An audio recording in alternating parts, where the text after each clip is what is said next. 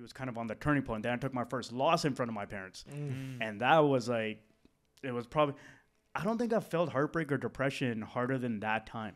Really? Yeah. And that fight, when I look back on it, was nothing. It was amateur fight, didn't count for anything. But at the time, it was like Everything. the end. Yeah. Like, I'm like, it's over. It's done. I can't even win on these local crappy shows. And now how am I dreaming of these top tier world promotions? Yeah. And just seeing my dad watch me lose and stuff like that, like, you know, I want to make him proud. And yeah. first fight, he finally comes out, jumps the border, finally comes across, sees it, and I lose in front of him.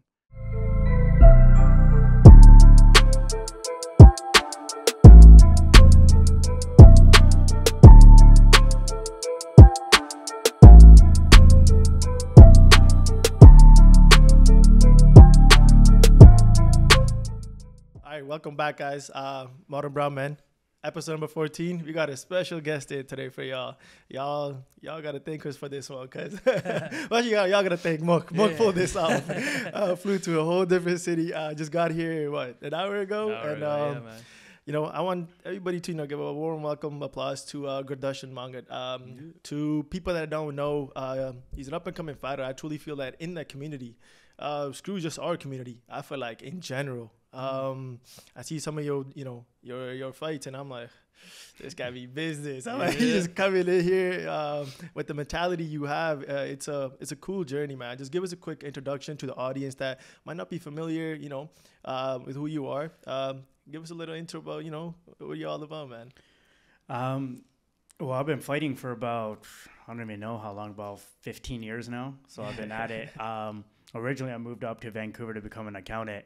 And from that, I discovered mixed martial arts. Never been in a street fight, never been anything like that. Yeah. And it was just the essence of martial arts that made me fall in love with it. I think it was the idea of seeing how challenging it was. And I never truly challenged myself in anything in life. Like, I always thought everything kind of came easy. And if it didn't work out off the first time, it's probably not meant for you. And this was something where, to this moment, to this day, 15 years later, every day there's a hurdle, there's some sort of challenge that has to be overcome, whether it's mental or spiritual or anything like that. And that's what has grown me into the man that I am today, not just in martial arts, but just in life in general, the person that I've become. And I think that's what made me who I am today, is martial arts and all in general. Like everything that led up to it, I can't really credit it as much as what mixed martial arts has accredited me. And that's kind of how I try to inspire the community and how to uplift them, and kind of use myself as almost kind of like a vessel for whatever I'm supposed to go about on my journey to discover, and give it back to the people to bring up the next generation.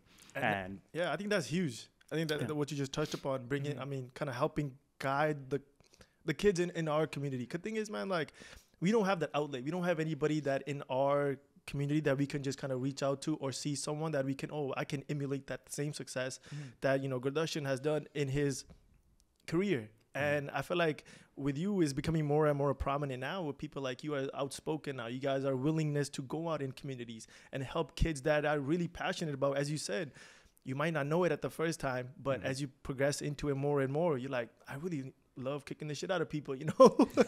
Or I just love the mixed martial, like it's a form of art. No matter what work it is, whether like how we do podcast, whether it's art, it's a form of art. And and when you fall in love with it, and that's a beautiful journey, because now it allows you to speak from your experience and let other kids, you know, this is how I fell in love with it.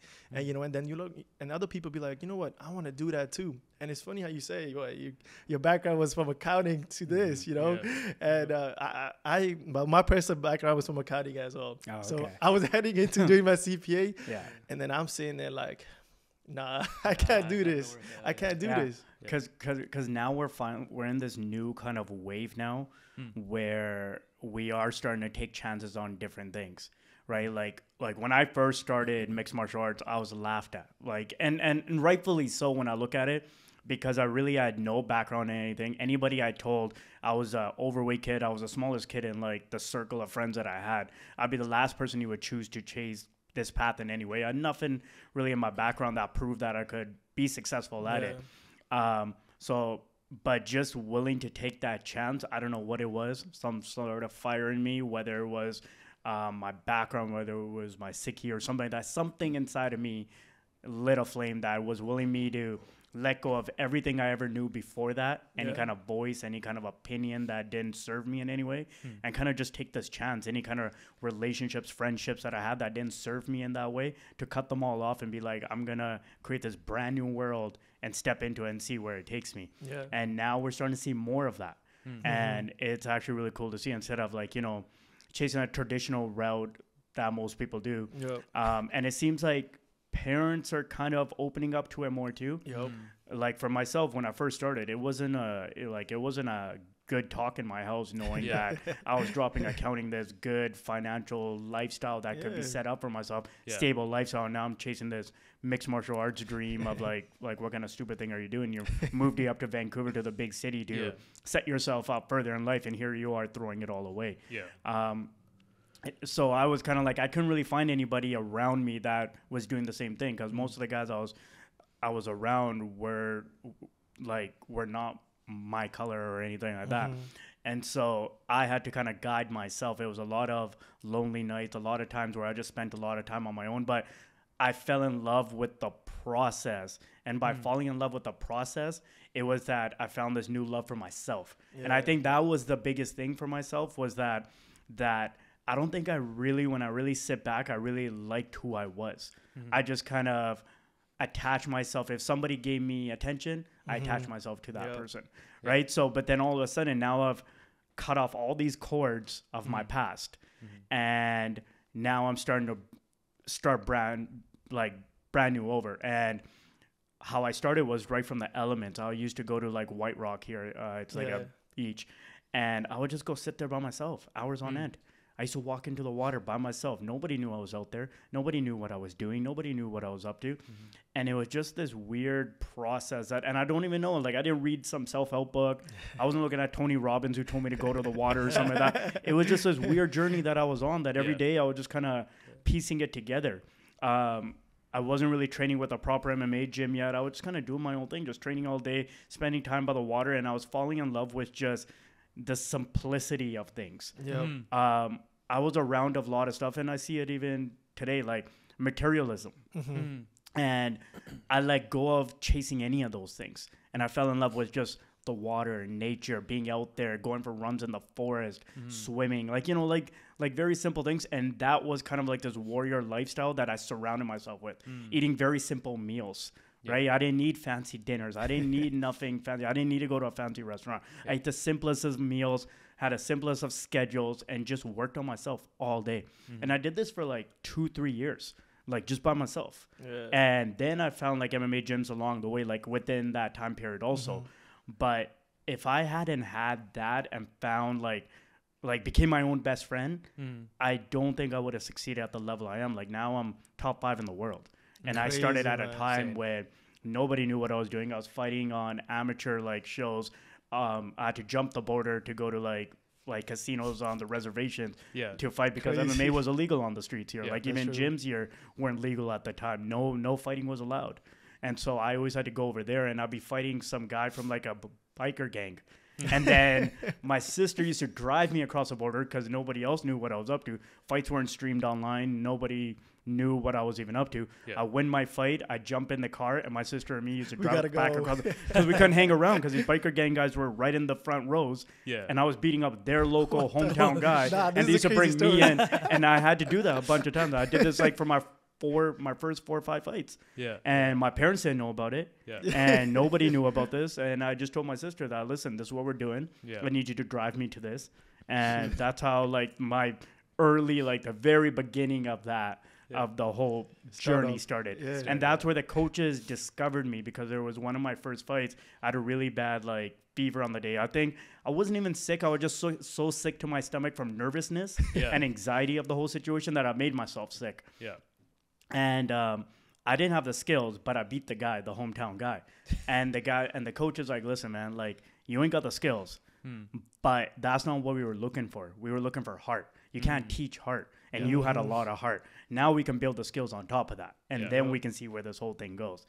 And that's kind of where it started from there, was they're like, you can't build heart. You definitely have that. You have something inside of you that we can build upon. And from there, we start building everything from there. And that's the difficult part, is just kind of like relating, trying to have a conversation with your parents about it, it's very difficult for them to really understand your passions. Because for them, it's like, okay, this is not realistic. Oh, of course. Right? Yeah. It's like, you're accountant, make some money, and that's your life, right? Yeah. Even if you have one side of like side hustle you're trying to do, they're like, no, this is not realistic. Yeah. So kind of like, I mean, it's quite relatable to all of the things that we're doing, right? Like a lot of stuff that's relatable is just like, honestly, I didn't tell anything to my parents. I was like, I'm doing this because I know, well enough is that they're not going to understand. Right. But they're only going to understand when actually things come into reality. When things come into fruition. Right? Yeah. So the one thing though, I do want to like, I'm curious to know is like, for those who do want to have that support, have that conversation with their parents, how would you say they take that first step then? For myself personally, it's a quote that my dad gave me, and I don't think he knew. There's a lot of things that my dad said to me growing up that he didn't think that it would manipulate it in the way that I did to end up on the path that I did. Yeah. But I literally told him, I'm like, a lot of things that you said is what made me go for this. He thought I would apply to something like, my dad was always like, don't talk about it, be about it. Like, don't let your so I didn't tell them about it for the first year. I was out there trying to be about it. So when I was being about it, now let me tell you, this is what I was up to this whole time. Yeah. I actually wasn't going to accounting class. I've actually been fighting this whole time. So you technically told me don't tell people about what you're up to until you kind of have action in progress.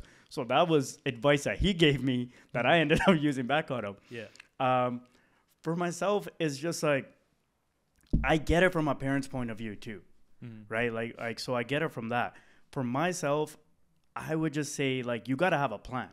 Like, I have a lot of kids that come up to me too that are like, I want to become an MMA fighter. I want to do this. I want to do that. I can say, yeah, great, go for it. But what's your plan? Yeah. Like, what's the plan? Like, what's going to happen when you hit adversity for the first time? Are you going to fight through it? Or is that going to be it? Do you think it's a rock star lifestyle that you, just because you see a couple of these fighters like your Conor McGregor's, your Sean O'Malley's living this lifestyle? Do you think it's just rock stars and girls and getting into clubs? And like, do you think that's what it is? Because if that's what you think it is, you're gonna fall apart so quick on this path. Yeah, you have to fight for something deeper, or whatever the plan is. So for myself, I always say have the conversation when you've had the conversation with yourself many times. When you've laid down the path, because sometimes we dream, but then we dream on Monday, but Wednesday we forgot what the dream was. So like, the ideas go in and out of our heads. I've done that like lots of times too. Like, had all these old business planning, by Wednesday I'm like, screw it, I'll stick to like whatever I'm doing. So you gotta actually believe in what you're doing and have a plan and action, then present it. And then sit down and be like, this is what it is. Because your parents are going to dissect the crap out of it. Obviously right off the bat, right? Like my dad said to me, he's like, he thought I was going to come to my senses as soon as I got my nose broken.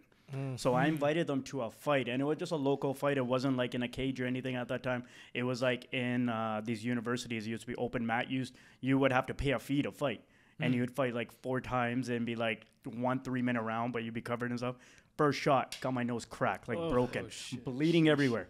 And my dad turns to my grandpa. He's like, there you go. He's going to come to his senses. There's no way fighting through that. I was having an asthma attack. I fought the next 4 fights, won the whole tournament. And my grandpa turned to my dad. He's like, you ever try to stop him? You see what he just showed you there? He just showed you the heart himself.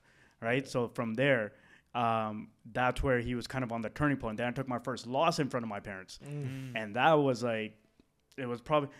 I don't think I felt heartbreak or depression harder than that time. Really? Yeah, and that fight, when I look back on it, was nothing. It was amateur fight, didn't count for anything, but at the time, it was like the end. I'm like, it's over. It's done. I can't even win on these local crappy shows, and now how am I dreaming of these top-tier world promotions?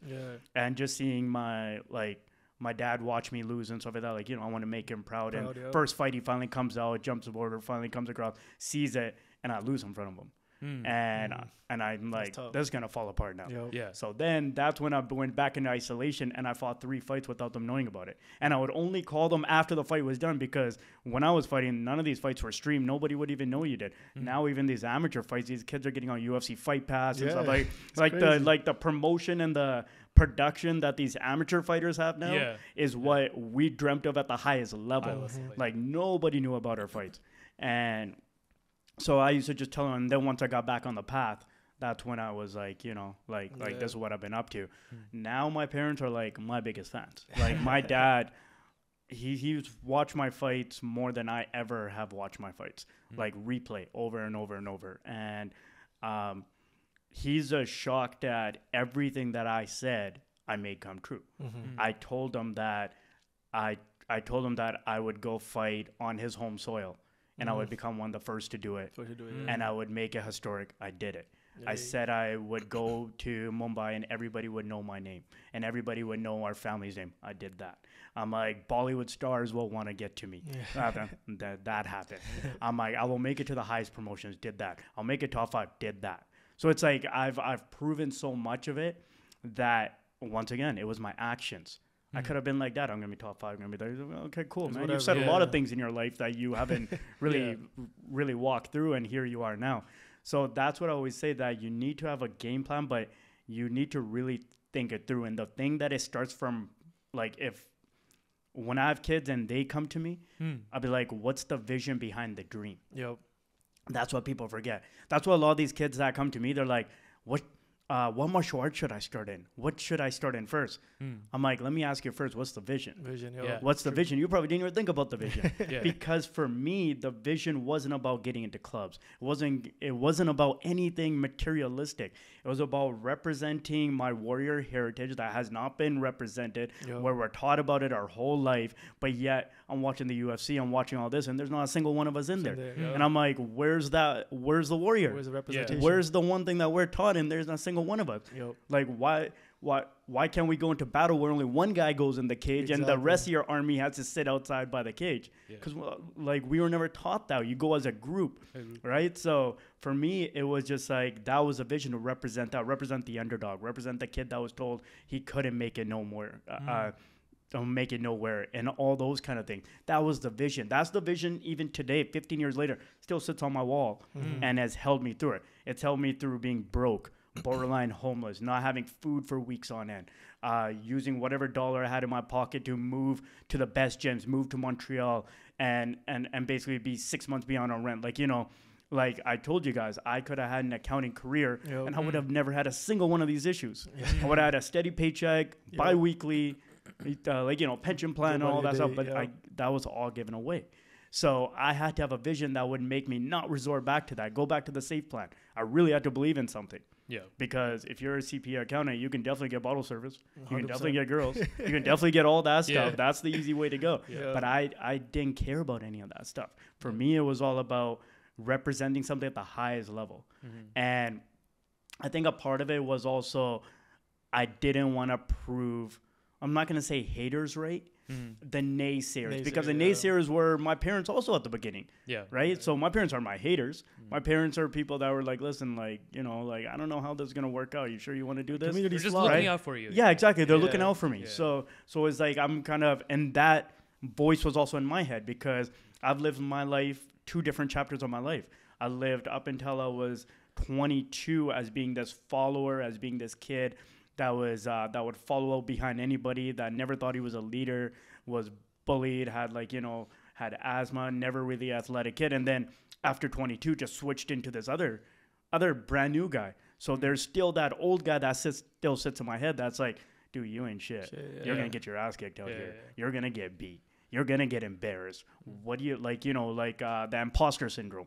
Like, I used to deal with that a lot. I still deal with it. Like, you know, like, I don't deserve these things around me, because I never thought a guy like me could end up in the positions that I'm in.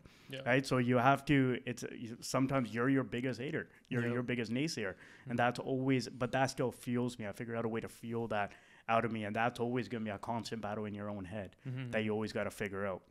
I think the thing you kind of touched on that I think it speaks volume is, I think it's Nick Saban who said it. You know, they never look at the 5-star recruit. They could care less if it's a 5-star recruit. What do they look for? The characteristic and the attributes that person represent. Because you can't change who that person is, but you can make them better as a player.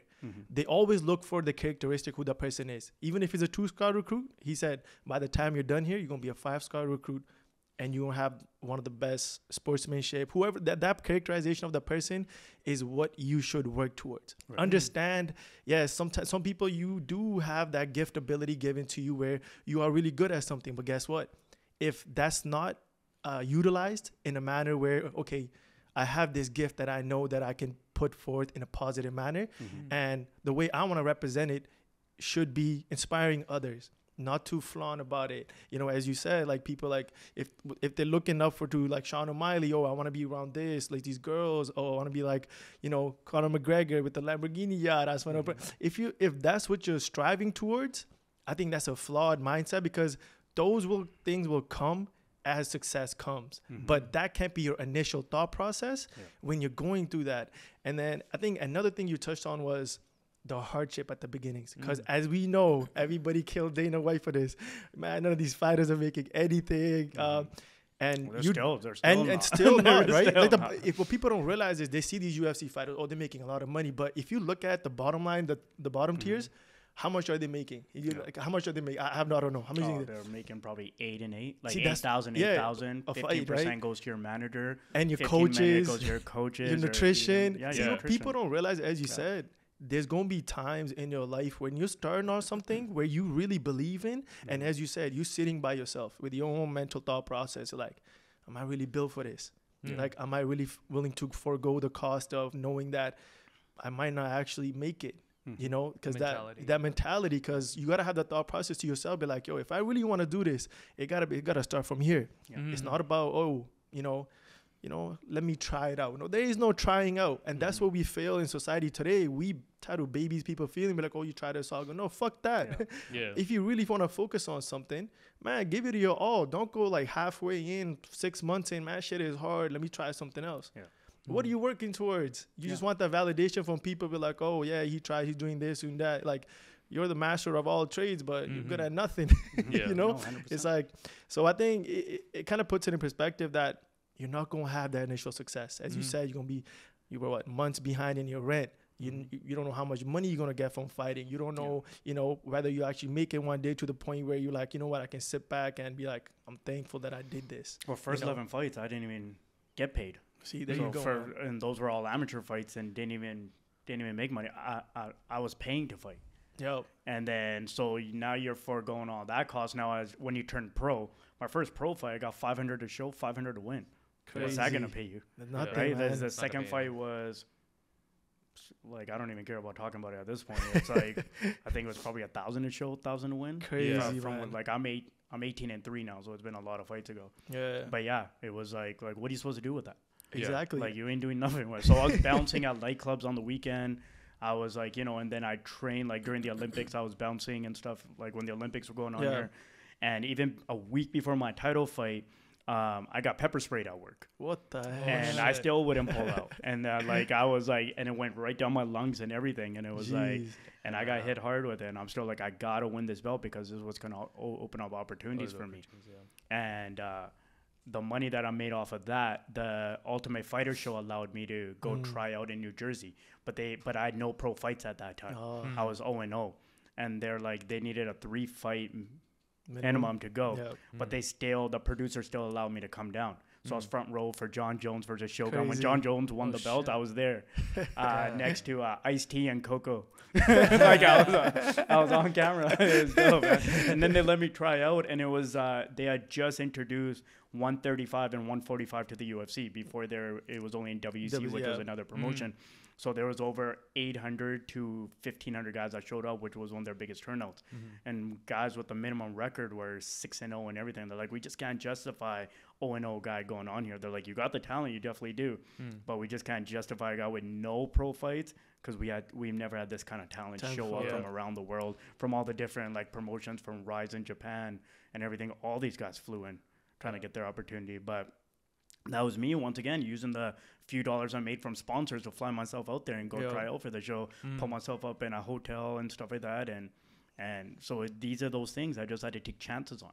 And that's not cheap, man. Like you taking your risk at yourself, knowing the outcome could be not what you expect. But it's a dream that keeps you alive, right? Like what could be on the other side of this? Exactly. What could be on the other side of this? And that's how dreamers, entrepreneurs, whether you're a professional fighter, whether you're a startup business guy, whether you're a podcast, it's what could be on the other side if I can just invest in it. There may be nothing on the other side, and a lot of times that can end up that way. But there also can be the what ifs. What if this works out? What could be? What could this open up? Right? Where could I be a year from now? Right? And there's a lot of times I look back on my life like a year from the point that I was. I'm like, holy crap, why could I never imagine? That's a crazy trajectory. Yeah, like crazy. Like people I'm surrounded by, the contacts I have, the people that I can just reach out to like that, the things that I've witnessed and stuff like that, the people that I can just call friends now or teammates that I was sitting at like at a sports bar watching TV, and now they're the guys that use me as a trainer and I use them as a training partner. Like, like all these kind of things. It's the journey is pretty wild sometimes, right? Well, actually all the time. It is. Yeah. But that's the thing about even just talking about entrepreneurs or whatever it may be, like a lot of people see that entrepreneurs is just the one business that have succeeded. Mm-hmm. What they haven't seen is the amount of business that failed and constantly been at it. And even today's world, I mean, it's completely different now, but there's so much that's going on social media. There's so much distractions. Like kids these days, they have like a swivel on their head. Mm-hmm. They can't put their head down. They can't get work done. Yeah. Kids are, I mean, yeah, sure, like enjoy life, but make sure it's within means, right? Like within control. And it's just like a lot of these kids are trying to run away from reality. Social media also doesn't show the real process. They don't. Yeah. Right. It doesn't show you the process. It shows you that 18-year-old that was driving the Lambo and flashing the cash and doing this. They don't show you the process. Yeah. Right. Like I actually just saw this the other day. There's a guy, like, I trade stocks and stuff too. And there was this kid, I'm not even going to say kid, he's 19, 20 years old. Yeah. And he's always on TikTok. He's always on Instagram flashing like, I hit this, I hit that. I made this much today. And so he took a picture in front of a house and someone pulled it up on Zillow. It's an Airbnb rental. It was never his house. Like, you know what I mean? Like it was basically all BS, but then there'll be some kid that'll be like, that will never understood there's a process to everything. Mm-hmm. Like it could take years to master anything. Years. Like if you want to master something truly, it is going to take years. Mm-hmm. Unless you're just extremely talented. But if you are extremely talented, chances are you're lazy. Because talented people are, it's very hard to find people that are talented and also want to have the work ethic because they ride off their talent. Khabib was actually just talking about this the other day, and Khabib was like, I don't like to surround myself with talented people. I'd rather surround myself with hard workers. And I totally understand that, because in the mixed martial arts world, I see that more than anything. I see the guy that can come off the couch 6-7 months in, just jump into camp and just like, just ride off his time. But then there's that kid who never, like, he's living in like a trailer and stuff like that, but he's in the gym 8 a.m. to 8 p.m.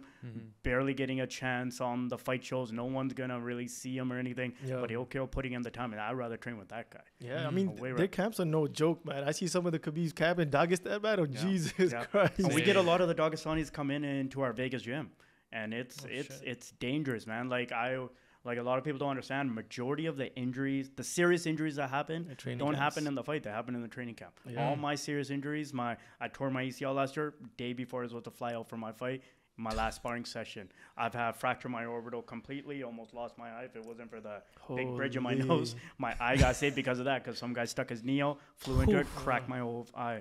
I've gone, like, the amount of, like, that's just 2 serious injuries, but I've gone stitches, cuts, and everything. But as far as when it comes to an actual fight, I probably got 2 fights where I had to get stitches out of 36 fights I've had altogether. So, like, by training, you're sparring 3 times a week, 3 sessions a day. It's way more dangerous training. And people don't realize that, how dangerous training really for MMA. Like, it's, if you can't mimic the fight, then how are you going to adjust to it when you get in the cage? You have to see all the situations before you ever get to the situation. That's the only way you find comfort in any of this chaos that you're involving yourself in. It's so true. The thing that you said, how you guys are fighting and, crossing the border and taking these fights. Even if you look at like Masvidal and all these, remember when Kimbo Slice? Yeah, the backyard. He started he started making that famous for kids that didn't have that opportunity. You know what? Come on, show what you got. There's no weight division. There's no. I think there was a weight division eventually. They started off It's not like any of that stuff was sanctioned. Just do that 300 pound weigh-ins in the kitchen and stuff. Not like that. But like people don't realize that's where he started. How many fights did he have? I think he was in Miami at the time he was living in. But nobody talks about that. Nobody knows about that. They're like, oh, this guy he's arrogant. He's this, that. But guess what? How did they not find him? Through those backyard fights. He's like, oh shit. He's like, I think I see talent in this guy. But and that's what I tell people. No matter where you are, no matter what sports you in, what business setting you in, carry yourself to the utmost level that you can. I tell one of my one of the youngest, Herbir, Mokh knows him too. How old is he? 17 now? He's 17. I tell him, I'm like, man, no matter what game it is, give it your all. Don't go in half-ass. But like, you don't know who's going to be there. You don't know a recruiter from U of A is going to be there, or a top talented prospect that they could look at, be like, oh shit, like this kid got that. But imagine if you just half-ass it, be like, oh, this game don't mean nothing. There was actually a situation that happened at our gym with that at Extreme in Vegas. So during COVID time, because it was really hard to fly anybody in for fights because of travel restrictions. The Apex, the UFC PI is like down the street from us. So all the fights, T-Mobile is like 10 minutes down the road. And then the UFC Apex, where they hold like the smaller cards every week, like there was one this morning, was there. There was a Japanese kid that I was training with, didn't speak any English. Me and him were moving, we're sparring and stuff like that. First they came to me and they're like, can you fight this Saturday? I'm like, dude, I'm under contract. I'm under contract with one. They asked him, he wasn't. They signed him on the spot after the practice of us just moving around. They brought in a translator, translated to him. The kid's on a 5-fight win streak right now. That's in the UFC crazy. as a flyweight. They signed him just watching us moving around. Just happened to be there, but it was putting him the effort. Me and him were drilling hard. We were going hard. And just the right guy happened to be sitting in the stands. It was a manager who they had just come in last 20 minutes of the practice. And we're looking for a guy that just fell out of the fight. And the guy jumped in and it opened up his whole window. You never know. Right? And that right there, like, look at that. Changed his whole life, his whole pay scale, everything. Just came down from Tokyo just like as a tourist to train for the week. And now he's in the How UFC. crazy is that? And I've seen a few of those situations happen. It's not a rare one, especially during the COVID time. If you were training in Vegas and you were on these smaller shows, local shows, you had a very high chance of getting signed to the UFC because they needed guys at that time because they couldn't fly in anybody. All the borders were shut down, and Dana wanted to get the UFC going. So a lot of guys from my gym, a lot of teammates of mine got opportunities and got signed. And it was wild to see. No, that's crazy, Mike. And that's what I tell people, man. Stay ready all the time. Work on your character development in regards to having that mindset. No matter what room you walk in, man, learn how to articulate yourself, learn how to carry yourself in all settings, read the room you're walking into, don't act like a hooligan. Because in our community, man, these days, it's sad to see how many people, like, I don't know the scenes in Vancouver, but you see what's been promoted on your social media and stuff. Is what is promoted, man. I got girls, I got bottles, I got this, I got that. What in the fucking world we talking? What is going on? You know what I mean? Like, we promote a fast life, right? Like almost everybody I'm around, like outside of the fight game, because the fight game will teach you everything's a slow process. But everything outside, if I need a guarantee that this will work out, or I'm not going to commit myself to it. Right? It's like, I'm only going to commit to this business plan if you can guarantee that there is success at the end of this. I'm not taking chances on it. Right? So when you have that mindset, that's the mindset that people are not willing to take chances, not willing to fail, because they're not seeing failure really kind of shown anywhere. Right? They're not shown the process. Like I say, I come back to the process of things. I've been in the game for 15 years. So let's times that 3 sessions a day, 15 years. 15 years, right? Insanity. 21 fights in between that time. Obviously, life has happened in between that time, too. It's not like I just got to be at the gym all day. Like, life happened. Things happen, shit happen, like, things, and you have to adjust and you have to move around. Things have family, you lose people, you gain people, like, things happen, tragedies happen, like, life happens. And you have to figure it out as it goes. It's not a perfect process and everything. And that's one of those things. Everyone's kind of wanting something quick, and it has to be perfect. And it has to show up at my door real quick. I need a Lambo. If I'm going in on this, there has to be a Lambo at the end of this project. If I'm going to go and learn stocks, there better be $1 million in my bank account by the next month, because that's what I'm going to hit. Right? We were just talking about this. Right? I'm going to hit a 10,000% option. Right? And then that's it, right? See, we all have that, right? And, like, there was a period for that, right? There was a GameStop era, and we were all... I know. Like, I was definitely part of it, right? There was definitely that. But that's a very rare thing. And, like... Let's take the crypto for example right now. I was telling people for the past two and a half years. Bull run's coming. Right? I was guys, keep putting like $500 from your bank account. Yeah. Just buy something. $500, right? But because I was saying it was 2.5 years down the road, it wasn't possible. It wasn't worth it, right? Now, we're jumping from 25K to 60, crazy, right? And now everyone's like, should I get it? Yeah, they're like, I want to get it now. But like, right? what's the point now? So that's one of those things where it's like when it's a delayed gratification, we don't know delayed gratification. This new generation doesn't. A lot of them, including a lot of people around us, right? Don't know delayed gratification. That you have to be patient. You got to put in work without seeing results. And you just got to keep showing up. It's like, me as a fighter, I can put in 3 sessions every single day. Yeah. Only day that's really going to count for me is the fight day. And I could weave one way, dodge the other way, and there's a kick waiting, and I would, that's just how it plays out. But it's like, it's a delayed gratification. I can put in everything possible that I want, and I have to rely that it's going to work out on that day. But then we also live in a place where it's like, dude, I'm not putting in all that time unless I'm guaranteed a victory in life. I better be guaranteed that this is going to work out at the end. And this goes for anything, not just MMA business or anything, right? I want to be guaranteed, and that's the thing. So you're not going to get a lot of people taking a lot of chances, but they're going to watch everybody else strive and kind of get to higher places. And then they're going to jump in on something real quick, thinking it's going to get them there. And it never works out never works out. But adding on, I was just adding on top of that is also sacrifice. Not many people are willing to sacrifice, like partying, going out with friends and all that stuff. Especially, of course, well enough. Like as an athlete, you're putting in 3 times a day, going to the gym, doing all this sort, man. Like you have to make sacrifice, and the problem with people today, they're afraid to make that sacrifice because they feel like they're not going to have that support with those friends that always go out. Right.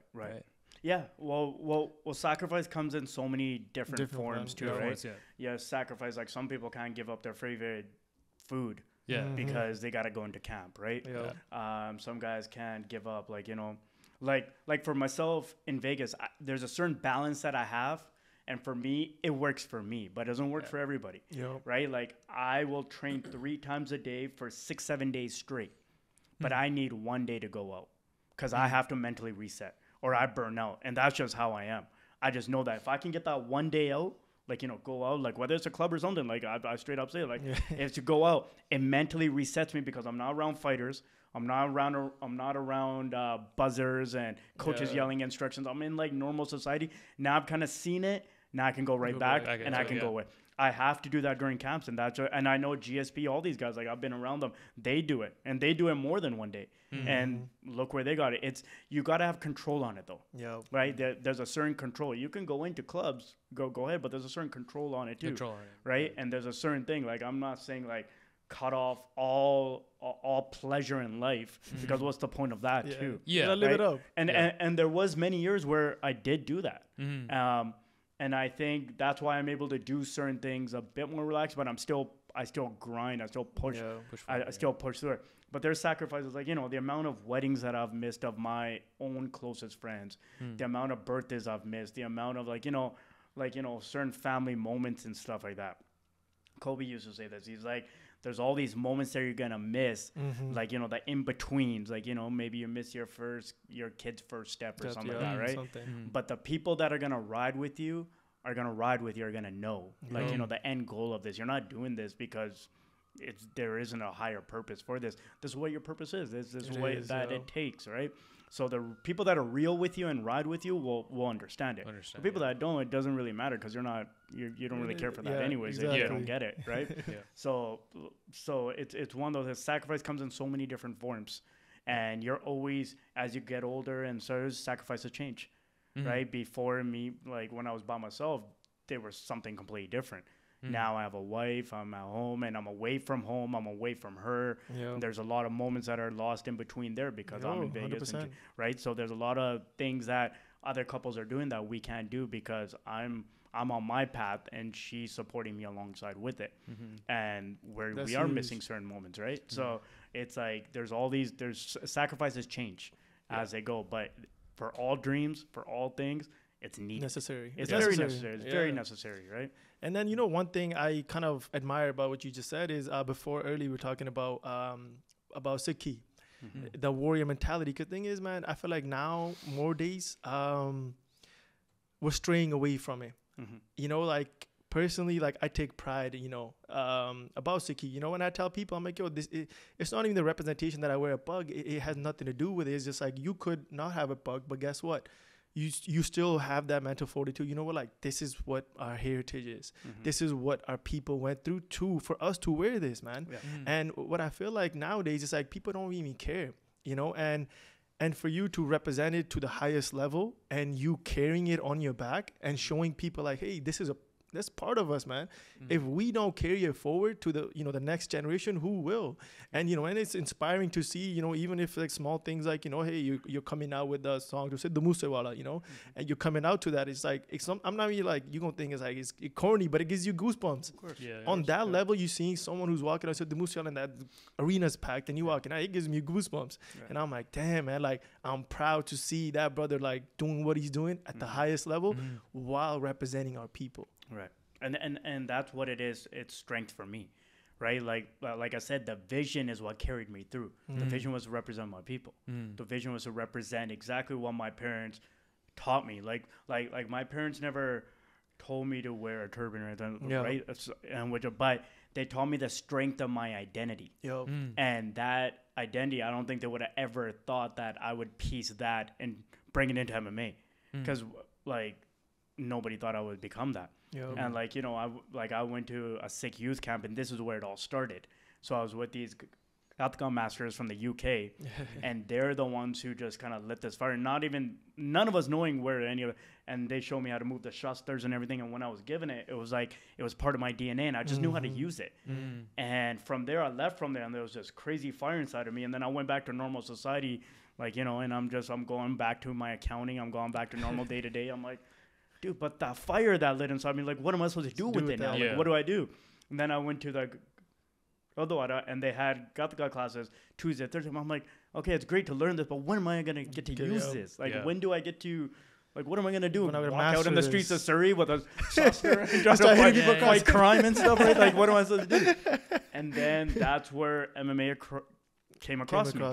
And I'm like, and I started Googling. I'm like, is there anybody of my heritage doing this? No one. Yeah. Okay, well, we're taught to be warriors. I have this fuel inside me. I feel like I can become this guy. There's something definitely going. Let's see where it goes. And from that, it just had to. And then, so the day I decided it, after I found the gym, I went to the Gurdwara, and I just sat there for a good hour and a half or so. And I was like, I don't know what this journey is that I'm about to go, but just give me strength 24 hours at a time. Because once again, sometimes what we do is, it's good to dream big, but sometimes it's the smaller goals every day that piece it together, right? You wake up every day and you piece it. I started thinking about making it to the world, like you know, making it to the UFC, one championship, like wherever I want to make it. And the goal feels very far away, and it's not as motivating because it feels so far away. But if I can piece it one little thing at a time, one day at a time, and that's what I told myself, let me build my spirit 1% every single day. And it was a quote that I always say, and GSP says this too: if you can become 1% better every day, then in a year you're 365% better than you were the year before. Whatever way, it can be skill, it can be spirit, it can be mentality, it can be whatever it is. But times 365% times 15 years, and this is who I've become today. Right? This is from the guy who didn't know how to throw a straight punch, didn't know how to take a punch, didn't know how to throw a kick, didn't know how to do a takedown, didn't know how to wrestle, didn't know how to. Had no conditioning, no endurance. That's all those 365% added up over 50 years, 15 years that made me who I am today. And through that, the thing that carried me is my Sikh heritage, because I would read about, like, you know, the Battle of Jamkor. The Battle of Jamkor was one of the most powerful things that I came across that guided me in my early years. I used to play Battle of Jamkor by Mortal Productions, like nonstop. I would drive to the gym playing this, because when they did the Gatka demonstration, that was what was playing. And I was like, what is it? And I listened to the story, and I listened to what they were explaining about the battle and stuff. I'm like, what? like this is me. Like, you know, because I'm considering that my DNA is the same thing, right? Yeah. And then, like, you know, the sacrifice of the son, sacrifice, like, you know, all these things. I'm like, what am I worried about sacrificing? To be alone? Yeah. Like, what am I, like, you know, so I drew a lot of strength from all that stuff. And because I was, like I told you, in those first early years, I was spending a lot of time on myself. So it's a lot of, like, just, like, reflection. When you don't really have anyone else's voice kind of coming in, now you're just creating this movie of a movie in your own head, right? You're just creating, you can make yourself believe whatever you want to make yourself believe because there's nobody else to really break to kind of snap you out of that. Like, you know, people say they live in a fairy tale world, right? That was my fairy tale world, that I was this warrior, that I was this soldier that's gonna go and represent his people, and I was gonna go in the cage and take out people from all different nationalities that told me that I couldn't do it. And what have I done? That's exactly what I've done. But at that time, it was like this crazy dream that's like, no, you tell this story to 9 out of 10 people, they're just going to laugh at you and be like, where can I rent this movie? Because it's not real, right? But I'm living the very movie that I created in my head, that I manifested. And that's how that, but it was always fueled by my DNA of knowing where I came from. And that's what it feels. That's why when I get to that gate, I get to my knees and I pray every single time before I enter my battlefield. Every single fight I've done that. Ever since day one, since like my amateur days, I've done that. And I do the same, like I say the same thing. I say, give me strength to overcome the challenges. Do not beat my opponent, but give me the skills to overcome my opponent. Right? Because like I always believe, I'm like people always thank God in the cage and stuff. I'm like, why would God choose you over him to beat him? Like I thought there's all equality, right? But God can give me the strength to overcome my challenges and overcome the opponent. Right? So it's like, it's all me to beat him, but he's giving me the strength throughout this camp to get through this, right? But he's not going to be going, all right, I'm going to flip a coin or I pick St. Lion to win this one, right? I don't believe that's how it goes down, right? That guy sacrificed. That guy probably left his family. That guy probably has kids to feed. That like, why am I anything better, right? So I have to figure out the resources that I need to beat my opponent, but we have both made it there. And I always say, keep us both healthy, like both of us. And every opponent that I've had, I've always become friends with after.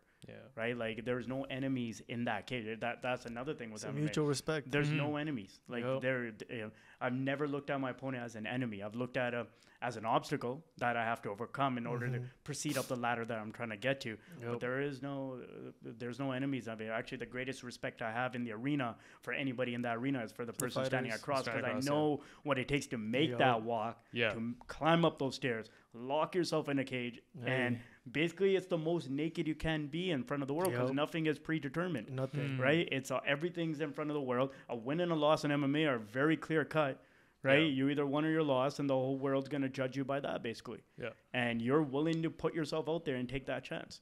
That takes a lot of balls, a lot of guts, and to do it over and over and over and over takes a lot. To go through the process again, it takes a lot, man. Especially that's why if you meet some of the best world champions, or like, you know, the like a lot of the UFC guys, a lot of the one championship guys, they're the most humble guys you can meet. You'd be surprised. You'd be like, why are you so nice? Because they've been through the process so much that they know not to get cocky. Always the cockiest ones, the ones that you have the most trouble with, are usually the amateur guys on the local scene, because they haven't been through the grind yet. They haven't seen it yet. Their egos are inflated because they're winning these local fights around here. But once they step out of here, they realize they're a goldfish in a shark tank, right? And it's a whole different thing. That was one of the things that I never allowed myself to kind of fall trap into. As soon as I started seeing that everybody was coming up to me, go, Gary, you're the MMA fighter. I'm like, I was enough to know it's time for me to leave. And that's when I packed my bags and went to Montreal. Too comfortable. Because then I went into Montreal, and now I'm sharing the gym with GSP and all these other guys. And I ain't shit. Right? No, it's true. Right? It's a different atmosphere. Exactly. And that's the same thing I get in Vegas every time I walk in the gym. Right? I got like the who's who in there. I know the whole world goes through that. You need an equal balance between having ego and being humble. But you need an ego in the game. You need ego. You do. Like people say you no, I'm not egoless, or I wouldn't be fighting. I think I'm the shit. Like when I go in a fight, I am that guy. I have to believe that. I Yeah. have to believe that, right? No, it's like McGregor. Yeah. Like, Yeah. think about what makes him great. What Dana White said. He's like, this kid doesn't care. You name him the time and a place, he will be there. And people like think, oh, Dana just likes him. Like, no, like he puts in the craft. He put in the work. Yeah. Now he doesn't care about it because he attained the wealth. He did what he wanted to do, and now it gives him the option. Hey, when you die rich, you can do whatever the hell you want, you know. So for him, he achieved it, right? He unlocked the levels that he had to exactly. But people don't realize, but like, you know, dreams without goals and action are just dreams, you know. 100%. And people don't realize, as you said, it's that work ethic every day, man. You gotta go through it, man. Like, you know, it's funny that you say about, like, you know, that 1% rule, but like it's true, because, like, you know, I came from India, you know, and me and Mukh, we love playing basketball. That's the first sport I looked at. I'm like, damn, I really love playing this sport. But at the time, my dad's like, nah, like basketball, they're like, no chance, right? But then I'm like, nah, I like playing this. I'm gonna play it no matter who shows up. I'm gonna do it.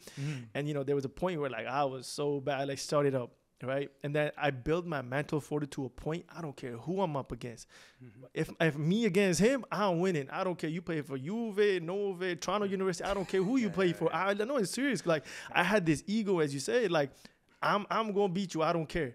Because my mental fortitude is way bigger than, I don't care what you've been through, but you're not going to get through me. And I feel like people need that. You gotta build up your ego to the point where like no one can break you. The moment you think you look across your opponent, be like, I don't know, that's when you lose yourself. Yeah. So one of the things that, like, you know, a lot of sports psychologists, like, you know, I've worked with sports psychologists and stuff like that, is that you got to tap into the dark side of you. So there's a dark side to everybody, especially if you're an elite athlete or elite business person. There's a dark. I'm not saying an evil side of you, but a dark side of you. Kobe had Mamba mentality. Tiger Woods had his. Everybody has a mentality that you got to tap into, and there's like, and you got to know when to turn it on and off. Yep. Right? True. Because the same dark side can get you into a lot of trouble in other places. Yep. Right? Like, you know, you got your John Jones, who definitely had a dark side, but then couldn't control it. Right? You see a lot of, like, you know, a lot of NFL players and stuff, especially the Raiders. Like, you know, like Vegas is a party city. Party city. Yep. They can need DUIs left, right, and center, right? And it's just like, you got to be able to control that dark side. Like, for me, I can tap into it if I train it enough. And then luckily I have a wife that kind of like snaps me out of it. Oh yeah, when I come home, she's like, ain't no dark side over here, right? Pick up the chadu and help me clean up. Right? It's done, and that's it, right? Pick up the vacuum and when you're fine, great. The world's all acknowledging you and shit, but you know. In this house, you acknowledge me. Yeah, exactly. Yeah, you're gonna see the dark side of me if you don't get that, right? So it's like it's a whole different thing. So I've been lucky in that sense where I've had somebody that always kind of keeps me grounded, even sometimes when I'm trying to like rebel against it because I'm like, I have to like, you know, I've been around the Conor McGregors and stuff like that, and I know how his circle functions. They feed it. They feed it. They truly do. They like, I'm actually, so they feed it. So they make him feel like a god all the time, and he never needs to kind of calm it down, right? So, but then that can also get you into trouble, and I'm sure you guys know about a lot of stuff he got into, lawsuits and right? Everything. So it's kids that had no money, now have all this money, but they still got their ways, right? So you have to have a proper circle, whether it be one person, 3-4 people that can kind of ground you. But the ego is, I believe, is healthy to a point, especially for me in combat sports, tapping into that darkness. I have to, like, on fight week, me and my wife barely talk. I can't. There's nothing I have to say to you. There's no conversation that you and me can have that's gonna be sweet, and you're gonna feel like you're romantic. You know, there's none of them. You're not getting that from me. You're gonna get 3-4 words out of me a day because I'm checked out somewhere else. I'm somewhere else. I'm ready to, like, you know, in my head, I'm ready to rip a man's head off, right? And I'm about to, or he's gonna do it to me, and it's gonna go and happen in front of the world. I'm gonna do it in tight shorts, have him naked in front of the world, and that's what it's gonna be, right? It's gonna be a very, it's gonna be. Like that's the experience, right? And so it's a whole different thing. And but once it's over, I gotta put it to the side. And for me, since camps are so long, sometimes, like, you know, like they can be 8 weeks. I've been in that mindset so long. It almost takes me 3-4 weeks when I come back home to transition back into normal society. Yeah, actually, there's like PTSD. Like Like, you know, like I don't know how to feel emotions properly because I've shut them off. I'm around a gym where you can't be crying to your coach because some guy kicked you. Like, they don't care. You got to take punches straight to the face and have a poker face. Like, you know, like that's what 8 weeks of training is, right? You're training, you're your own boss for 8 weeks trying to get yourself to show up every day, 3 times a day, sweat, blood, injuries, whatever's going on, whatever's hurting. And then all of a sudden you go back into society and someone's sad, but they're showing you that they're happy, and something where you're supposed to figure out that they were sad. And you're like, I don't even understand this world because I don't know how to like function. Everything's so clear cut to me everywhere else. Right. And so like for me, turning on emotions again has been one of the hardest things coming out of a fight, out of a fight camp even. Is always turning, because I've shut that part of me off so much to not feel anymore. Yeah. And it can take time, and sometimes it doesn't even turn on. Like, you know, like it's like I don't know how to show nothing. Like, I'm happy to be here, but you might not see me smile the whole time I'm here. Right? Right? And you're like I just like it's like there's like a give and take on that, where there's like it's not good not to show emotion, but in my world it is good not to show emotion. Right? You don't show that you've been hurt. You don't show that you're down. You don't show that you're in pain. You don't show emotion. It's a very it's a different world. So for you guys, it's like a sense of like, oh, he's vulnerable. It's like you know, it's like you're praying at. It's like someone. It's like, you know, you're in the jungle. The moment the opponent sees you weak, is kill or be killed. And the moment they realize that, they're gonna jump on you. Oh yeah, you know. And and as you said, this world, you can be up here one day. And the next day you can wake up, you'll be down there, because it's a quick. If you're not willing to put in that work, on to the next one. That's how that world works, you know. And there's so many like inner battles inside of you that you don't even know how to really, because it's not like it's just happening in training. It's happening when I'm sitting at home. It's happening when I'm waking up in the morning, because all I'm thinking about is an opponent. All I'm thinking about is what is he doing? What's gonna happen? Am I doing enough? Like, it's a constant. Like, the way that I feel after a fight is, I always say this, it's like 1,000 pounds got lifted off. If you won, it feels like 1,000 pounds got lifted off your shoulders. It's weird. Your appetite comes back, because your appetite's been suppressed for 8 weeks, because you just had your stomach in knots. You ever had butterflies for 8 weeks straight? Most people have them for 10, 20 minutes for something. But in a camp, I'm so nervous for 8 weeks. Sometimes I have butterflies the entire time. I have high anxiety the entire 8 weeks. Like, middle of the night, I'll wake up just freaked out. Like, it happens all the time. Like, you're just like, and you're just questioning, why the hell am I doing this? Like 5 minutes before every fight, I walk out, I'm like, I should have seen the counter. What the hell am I doing? I could have been at home watching this guy fighting. Instead, I'm the guy that's about to do this. It's like, I go through that same, the process, like, of getting on the bus to the arena and then getting off the bus on the arena. All these things, like, it gives me nightmares sometimes, because I've done it so many times, and I know what I feel when they call you to your hotel room and be like, hey, meet in the lobby and tell me, because you know every second you're getting closer and closer to war. You're getting closer and closer to war. Like, it's guaranteed war is coming to your door. Like, you know, when you see somebody street fight, it can happen randomly. You could be drunk and a fight ends in 20 seconds. But when you have signed a contract 8 weeks out, on this day, at this hour, at this city, you know it's coming. There's nothing avoiding it. You can't avoid it. I'll be in the back 10 minutes before a fight, praying that an earthquake or something hits. Every fight I've done it. Every fight I've done it. And I actually found out a lot of other fighters do it. I thought it was just me. A lot of fighters like, dude, I just pray like some sort of natural disaster just hits this arena, and we can just like pause this whole thing. Because the stress and the anxiety just mounts and mounts and mounts and mounts, and it's nuts when you're standing there 5 minutes before walking out, and they're counting you down. And they're counting. You can hear your video, and then, for like you were saying, I hear Sidhu Moosewala's song. I'm like, it's time to go. It's time to go. And there's no turning back. Once you cross that current, one or two things are gonna happen. You're coming out of victorious. One or two things are gonna happen.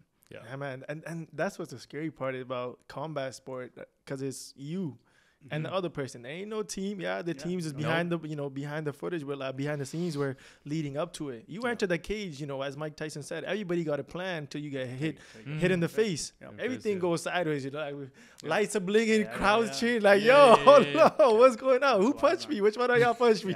You know, like, no, it's real shit though. Because like when you get hit, you're like, okay, I had the game plan. Like, I don't know what to do now. You know, walk us through that mindset, because, you know, as you said, you battled fair share of your injuries, and to still keep going, man. It's not easy. Like here, people like you have a high sprained ankle in basketball. Like, man, that's why I can't like I love watching basketball, but I can't take the foul seriously. Soccer, I especially can't. Sorry, like the way that they grimace in pain, I've never seen my team. I've had teammates straight liver shots where they let me get crap you in a themselves, guillotine. and I've never seen them squirm around on the ground like how some of these guys in FIFA and stuff squirm around. It's on a different level. But as far as the skill goes, I respect it to a whole different level. But as far as the injuries and like the foul, like LeBron James with his foul acting, I love LeBron, but some of the stuff, like that's where that whole MJ LeBron combo for me ends right there, right? Yeah. And I feel you on that. Yeah, just like almost every single one of my fights, I've had some sort of injury or something, some sort of adversity. For me, it's almost kind of weird, and my wife tells me, she's like, you know what, like you need to stop thinking like because you attract the negative things to yourself. Yeah. If I don't have something wrong with me, I actually don't feel normal. Like I don't feel like one of my fights for one championship, I was in the emergency till I think like 5 a.m. They were pumping my stomach because I got food poisoning after my weight cut. I caught something. It was in Myanmar, which is like there's third world countries and then there's third world on top of third world. Myanmar was, and it was just next level, man. And I caught some bug and went into the fight. Not a single piece of food in my stomach. Because I was just puking everything out. And got dehydrated. Knocked the guy out. Then I've had fractured chest because in sparring a guy did a spinning back kick, fractured my chest, and it's still calcified. So every fight I go into now, my heart presses up against a calcification. So now, so I deal with that, and then my ACL, and then I've had plenty of injuries. If I feel 100%, I feel like I haven't trained hard enough. I feel like I'm not like where was I? Like I need to be broken. Exactly. Like how am I at this fight 100% healthy? Like, what the hell was I doing for the last 8 weeks? There's no way I should be 100% healthy. I mean, that's a tough mentality to tap in. You have to, it's a weird. It's like unless you're in that game, it's hard for people to kind of be like understand that. They're like, exactly, 100%, man. It's 100%, yeah. Like I hear some talk about roll his ankle. I'm like, dude, my ankle could be broken. I'll still go in the fight. Exactly. I ain't pulling out. I'll go in the fight, man. Because you guys have to. You have to show. It's like show out, go home. And it's that day. That's everything who you are. And that's it. That's also the crazy thing about the fight game. You don't get paid unless you show up. Where you can be a professional basketball player and you can be on injury waivers. Man, there's so many. Look at Ben Simmons, man. One day he's like, I don't feel like playing. What that mean? They're paying you $50 million to play. Exactly. What you mean you don't feel like playing? What does that mean? No, it's a whole different thing, man. It's like in our world we can't understand it, and we're like, you guys are so lucky to be in the position you guys are in. Because the higher we go, the harder it gets, and there's no safety blanket for us. It's all. That's why once again I say the vision has to ride you through it. Because if it doesn't, you're just like, why am I doing this? Because you will eventually you'll hit that wall many times where you'll question it all and be like, the hell am I doing? Because the guys that I started with, none of them are doing it no more. The guys that were after me, a majority of them are not doing it anymore. Like to have lasted almost two decades in this sport from the time that it wasn't even legal here, from I started during the Chuck Liddell days. Jeez. And that's GSP's crazy. even retired now. Now we got WEC was the only small one weight class. Now all those weight class. So that's almost 4 chapters of the MMA world. And now you got the next generation. I'm still here doing it. Right? Like I'm still in it. It's because my vision always held me through it, and it's just like I'm not done. Right? It's like, I think, just kind of like wrapping up everything. I think, man, people should genuinely feel inspired by everything you've done. And I don't mean this just to like ride your coattail or anything, but man, actually, if you think about where we come from when it comes to first migrant, our parents, they come here. It's not easy for them to see their kids be like, nah, I don't want to do a stable job. I want to go into something that might not even give me anything. They're like, what are you going to do? So I think people gotta understand, just no matter what it is, what setting you are, business wise, sports wise, put your mind and will to it, man. I tell people, man, there's nothing you can't accomplish. There's nothing, if you set your mind to it, you genuinely can accomplish. Don't look at what other got, what he got, what she got. Look at yourself. Look within, and I truly feel like you can accomplish whatever you want. And, you know, what would you say like this? You have like one message you would say like, okay, this is who Gurdashan Mangat is. This is what I want to put out.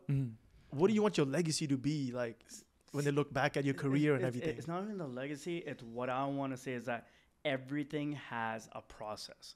Like you know how you just said, like, whatever you put your mind to it and stuff like that. Yeah. It's gonna be one ear out the other. Majority of the people that you're gonna tell it to, but what we miss is the process. There's a process to this madness that you're about to embark on. Whether you're a business, whether you're an entrepreneur, there's a process to this.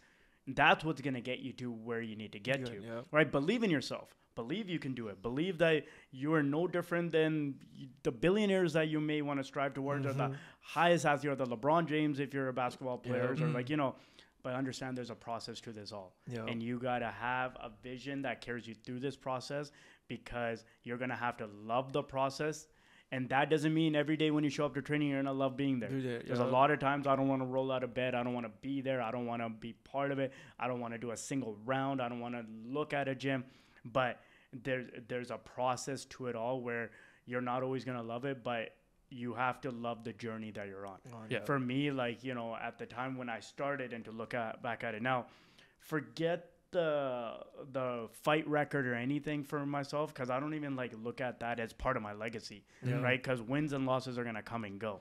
It's about what I left as a way to inspire others to be like I wish the one bit of service I can do is to let them know that there is steps to this whole game. Right? There's steps to this thing. You got it, though, to accomplish it. There's going to be steps. There is no shortcuts to the top. And if there is a shortcut to the top and you figure it out, you're not going to be at the top for very long, because there's going to be some kid grinding that doesn't have talent, that doesn't come from shit, that doesn't come from anything, that is hungry as hell, and he is going to take you out and never. And he will take you out. He will take you out. And now, let's take the Khabibs and the Dagestanis, for example. They're running the game. Where do they come from? They don't come from anything. They come from hunger. They come from the mountains. They come from that. Look what they're doing right now. When I, like, my parlays, I will pick a Dagestani the entire way down. Every damn time. Because I've been around these guys, too, and I see the hunger. I see how they live. Khabib was staying at the Fairmont, and they were having troubles with the rooms. He's like, dude, I'll stay at a Motel 6. I don't care. This guy's a multi-millionaire, one of the greatest fighters. It doesn't matter. His humbleness and what he comes from, it does not make a difference. It's about what he's doing, how he's inspiring people with his message of who he is. He's God sent to look like, you know, like I was at Arya, and I've never seen people show up for this guy like how I've seen it. Like the Muslim community, they showed up. And it gave me goosebumps. It brought tears to my eyes being a fighter and watching the way they were, like mothers, daughters, everybody, sons, fathers, like, you know, just trying to get a glimpse of this guy, right? And like, it was just unbelievably powerful. And I bet you most of them couldn't name two of his opponents, couldn't tell you his fight record, couldn't tell you what his background in fighting is. It wasn't about that. It's what he's done. His impact on society. The impact he's had worldwide, about how he's used the platform he's on and how he's spread it. And what he's spoken about, and how he's spoken about the respect to his father, and how that's allowed parents to be like, look up to this guy. Made daughters, even daughters are being told, look up to this guy, right? Look up to this guy. Look how he talks about his mom and dad. Look how he talks about his father. Look how he respects them, even though his dad's not around anymore. He always stuck by it. Like, you know, like, that goes way further than anything else. That goes way further. No one's talking about his fight or Dustin Poirier win or what he did to Edson Barboza or Conor or anything. It doesn't matter. It's obsolete at that point. So legacy to me is, what do I do with it? Is a belt needed to do what I need to do? Like, or do I use this platform and I can, like, you know, I can plant seeds that are gonna, I'm not trying to inspire the next generation of fighters, just the next generation of dreamers and people that are willing to understand what it takes to make a dream to reality. And whatever it may be. Maybe you're a YouTuber. Maybe you're a basketball player. Maybe you're a doctor. Maybe you're a surgeon. You want to be the best surgeon. You want, like, you know, but to plant those seeds, right? And that's what it is. That's possible. For me, that's what legacy is. Do something like, even if, like, I mean, a lot of times right now, like, even people make excuses they don't have time. Yeah, you have time. You have time. Even if you can do like just everybody has time, man. It's just whether or not if you want to do the work. Yep. Even if you're trying to be an entrepreneur, whatever it is, you have half hour, an hour a day. It just stacks up every day. Yeah. Like what you're saying, 365, right? It stacks up every day. It just adds up. It's just whether or not if you have the patience, if you have the heart, if you're willing to go. The patience is the mentality. It's the mental energy. It's usually not the physical energy. It's 100%. the mental energy. Exactly. Right? Because we do live in a time where things don't take a lot of energy anymore because we're consuming, so we're not having to think too much. Yeah. Thinking takes power. Thinking takes brain power. Coming up with ideas takes brain power. And that is exhausting to the body. Yeah. Right? Where back like 10 years back, it didn't take as much because our minds had this different endurance because we weren't consuming so much. We weren't consuming so much stuff because there wasn't as much stuff to watch. So we would sit around daydreaming without knowing we're daydreaming. Now what do we do when we're bored? Phone. Pull my phone. 24/7. Like, and I'm just as guilty of this. Yeah. Like, I was standing in a bank lineup the other day. I'm like, remember 10 years ago, you just had to stand here. Yeah. You just had to stand in this quiet spot Yeah. and just think about crap. Yeah. And now, to kill the time, you pull out your phone to kill the awkwardness of whatever the silence you're surrounded by. Right? If you have any awkward conversation, you both just pull out your phone and you're just like, okay, let's kill it never with happened. that. Because that's your escape now, right? So we don't have the endurance in our minds anymore. The way, like, even for myself, like, the way I used to have a 45-minute drive to the gym, and the way I could come up with visuals, the way I could create fight finishes and what I wanted to do and stuff like that was a lot different than how it is now, where I really have to put on some cinematic music, and it usually takes me 10 minutes to kind of warm my brain up to enter that place of manifesting, and then I start kind of seeing the process without interruption. But before, it'd be like, let's go. Like, I'm there. Like, when I go sit by the water, I was there. Like, I never took no breathing exercise. I could just go there. But it's just the times that we live in now, right? It's just like the way it is, we live in, but it's all possible. It's all very possible, and it's about where it starts up here and how you create it here, and then it comes out here. Yeah, man, what KG said after that finals, he won. Anything's possible, Anything's man. possible, yeah. He screamed that to the And entire world. He also was like, go up to the top of the world. You're a transformer. Make a beeline for the highway. So, man, I genuinely want to say thank you, man. Thank you for taking your time out of your day, because we know it's valuable to you, man. You got a lot of stuff going on, but it means a lot to us, man. It genuinely does. To you guys too, man. Like I know you guys came in from Edmonton, and you guys had a process where you guys want to set this up, and you guys are here, you guys are getting it done. That takes steps, right? That takes steps. You had a vision about something, and that takes steps, right? And so you gotta commend yourselves about it. You gotta give roses where roses are. True. And you guys showed up, and you guys set it up, and we all came together. Yeah, it's a beautiful thing. It's a beautiful thing. Definitely. We feel like, even this podcast where we set up, we feel like we're best friends with them. We met them right before the podcast started. Just made me cry like 2 times. Honestly, like, I don't even know his name. And he's talking about fighting. I'm just like, this is beautiful. This is beautiful. He's signing up to an MMA gym on Monday. He's gonna be there. I shared with you the ADHD and autism. Yeah. To me, like I would always ask myself, like, why? And even today, like, I'm all by myself at home. I wake up like every day just by myself, just in the corner, just reading, just falling to sleep to Audible, and his message about the process just talks to you. Yeah. It's inspiring. He was talking about like on the beach, just sitting by yourself. Yeah. Just like I'm just like, and I'm living that right now. Yeah. And it's just And you'll look back on it, man, and it's gonna be. I was like almost like ready to get up and like hug this guy, trying to hold myself down, right? But, like, just like that message is like, it's the most special message. Like 100%. Steps, the like taking each step comes with a landing, right? That landing comes with what's there, right? Yeah. Take the next line. And you're gonna end up in a spot that you can't even imagine. Because that's where the process takes you. Like, wherever you think you're gonna go, it's gonna take you in a much better spot that you can't even imagine. It's gonna be far greater than you and envision. I never really understood that. Like, the people that I know, like people that I can call friends, like like I've had some great mentors like Russell Peters and stuff like that. Same guys that from grade 8 was who special I was watching on Comedy Central and then imitating, and now he's like somebody I can just call right now, and someone that supported me through my career, giving me a place to stay in Vegas. Like, so he's been a mentor. But these are people that you cross paths with, people that are on their own individual process. I cross paths with you now, right? You have your process. We're not on the same thing. You're doing your thing. I'm doing my thing. that's the beauty of energy and people's energy coming together, right? And that's why I was saying when I started this whole thing, I didn't understand it at the point. I had to cut the wires to a lot of people around me because I realized it did not serve me no more. Yeah. I thought it was selfish. I thought it was like, you know, like, who am I to be this person that can just cut people off? But now I understand. Now I understood why whatever was inside of me was telling me to do it, because I had to make way for these dreamers and these people that are on the path and us to carry each other, whatever they were doing. And now I just meet higher levels of it. I go to Vegas, and now it's higher levels of it. And wherever my life's going to take me, if I'm on my steady, I stay on my process, the more levels it's going to open up. Yeah, I think that's a beautiful message. I think everybody has their own trajectory. Focus on don't envy other people's success. Focus on yourself. Like, exactly. Most people that are haters are people that have that comes down to a lot of insecurity in yourself. Yep. And a lot of it is just not being happy with who you are. That makes you. So this is why I said in the first few years I had to fall in love with myself. As weird as it sounds, right? Yeah. It's not, because I can't like me with my wife. I don't expect her to complete me. I should be a completed version of myself that works on myself, and I bring it to her, right? And then we kind of create this thing in the middle here, right?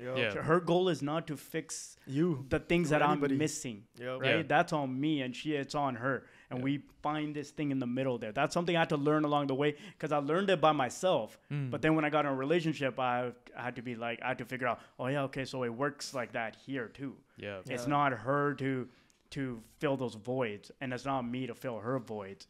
We have to find this new chemistry. Well, that's the journey too of in life. In life, like relationship, it's a family. It's a lonely road though. Like as an athlete, But then gradually, like you're saying, you find the right people along the journey. Yeah. The people that actually value your hustle, the ambition, the adversity that you've been through. They truly value it, and then they're there to support you.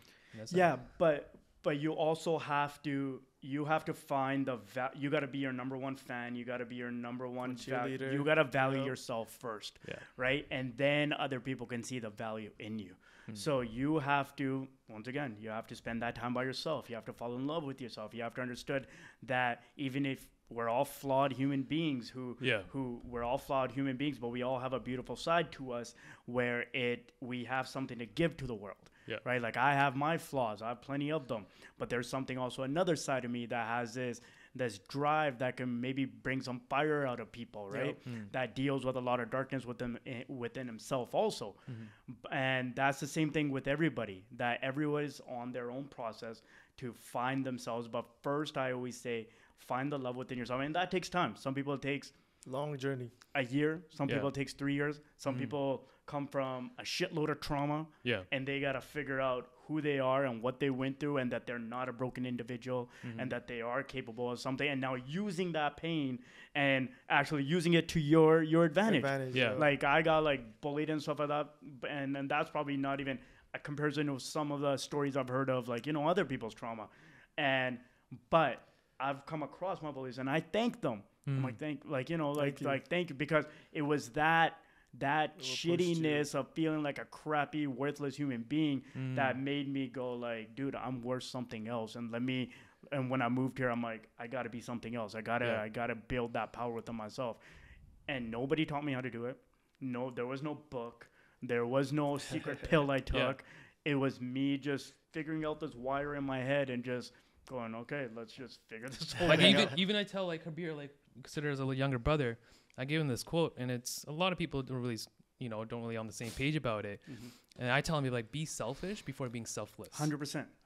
Because I used to be told that being selfish was bad, and the more 100%. I come across it, and the more top level people, they're like, no, you have to be selfish. You have to be selfish. You have to focus on yourself. Yeah. And me personally, I love selfish people, because I know why I love. You know why I love selfish people? Because I know they're not haters, because they're so involved with themselves on where they got to get to. They don't got time to look at anybody else. 100%. Those people I trust more than anything, right? Yeah. The people that are looking everywhere and seeing everything and be, oh, that guy sucks. That guy's the trolls and stuff. But the selfish person is so in themselves and so focused on themselves. They're all about them where they need. And then eventually they can figure out something and be give back. selfless. They got time, to right? look So around I for it. had to, as an MMA fighter, you have to be selfish. Yep. You have to be. You have to be. It's all about you. Like during camp, like I told my wife, and I apologized to her beforehand, and she's all about it. She's on the ride. She's my biggest supporter. Is I'm like, I'm gonna have to be selfish. Everything's about me for the next 6 to 8 weeks. Like I have a mission. I'm the only one going in that cage. There's nobody coming with me. Like your prayers and everything are gonna come with me, but there's nothing else but myself going in there. So, but now, this is why I said at the podcast, right? Because you have to be selfless with the information and the knowledge I've gained, and now I have to put it out there. Yeah. There's somebody that takes it and becomes inspired by it. So it's not about holding all that, learning all this stuff, and holding it to yourself. It's about putting it out there, putting it out there. What do you know about yourself? They don't care. Like most of the people that are gonna listen, they don't give a shit about my record. They don't. It's like, what knowledge do you know about? What did you learn about yourself? What struggles? That's what I can talk on now. That's selfless information I can put out. And hopefully there's another fighter much better than me years down the road, and he's like, okay, he told me this was where I heard this, and that's the whole idea, right? Yeah, is keep pushing forward in whatever field it may be. Well, thank you, man. And Appreciate is there anything that people should know about, like any community, you know, where they can outreach or help you, like with anything that you have going on, or any way to support you? Support what your cause or anything is, man. For me, like there's nothing really that, like, you know, like me and my wife, we do a lot of like outreach work and stuff like that with high risk use and stuff, but there's like that's just stuff that we do on our own, really, right? For me, just follow my journey on Instagram. You guys want to follow it, and I just appreciate all the energy that comes my way and stuff like that. I'm very grateful for it, and just hope I keep making you guys proud and keep representing, right? And that's what it all comes down to it. No, I appreciate it, man. Thank you so much. Appreciate it, man. Hey, peace out, and that's a wrap. See you.